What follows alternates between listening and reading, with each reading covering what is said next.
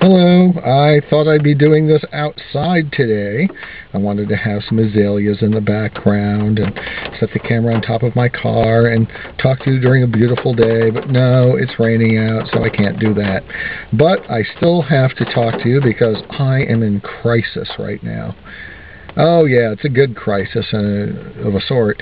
You know, I have too much business, and I don't go back to the well. There's a lot of things when I say go back to the well, I mean I don't contact my customers very much because I don't have to.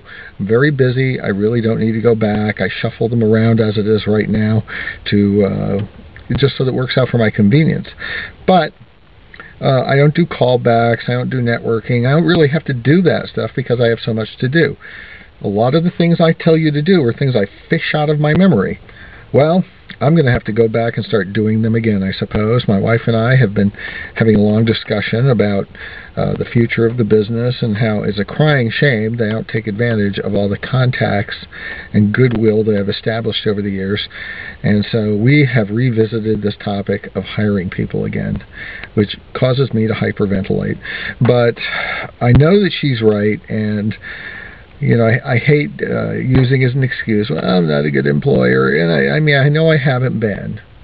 But, you know, I tell you guys to learn from your mistakes, and I have to do it too. So, anyway, I'm going to be revisiting that, but along the way, you know, I was thinking, you know, if I really needed to do more business or bring in more volume because I had to support employees, what would I do? And I want to do some real power networking.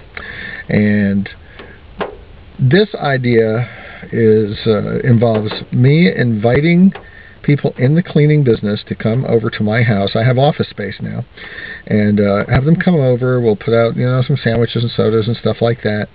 And I would like to talk to these people from time to time and say, listen, you know, I would like to get to know you better and you get to know me better because I'd like to be able to send some work your way. However, I jealously guard my customers, and I want to make sure I'm not sending them people that I don't think are trustworthy, loyal, hopeful, courteous, kind, obedient, cheerful, brave, clean, and reverent, you know, all that good stuff. And so I guess what I'm trying to do is I'd like to start a networking group of people who are, you know, dedicated to really being quality individuals, giving good service. Nobody has to network with me if they don't want to. I'll, you know, round file their name and number just like that if they think that's not a good idea.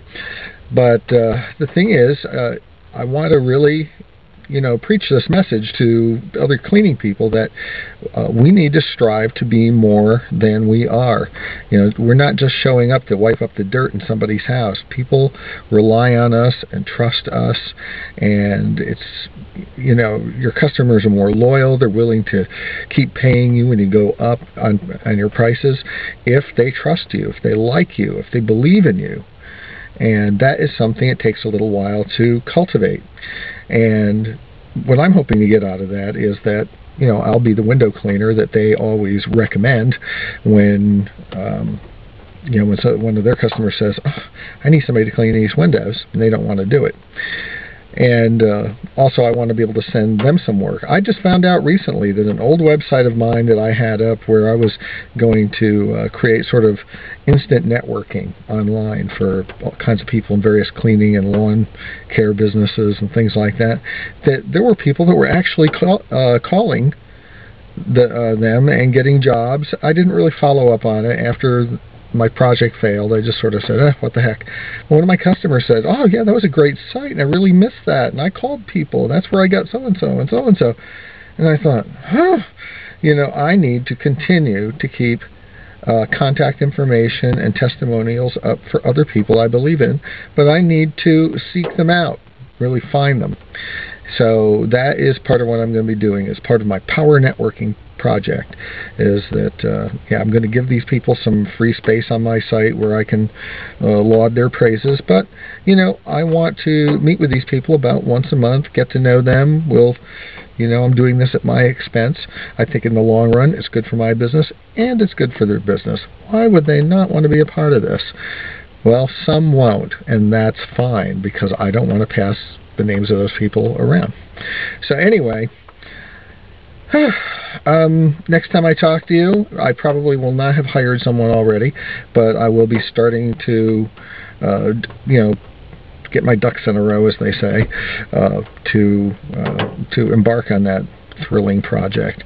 So, anyway, this is Don the Window Cleaner, letting you know what's going on in my life and in my business. Hope to see you again soon. Bye-bye.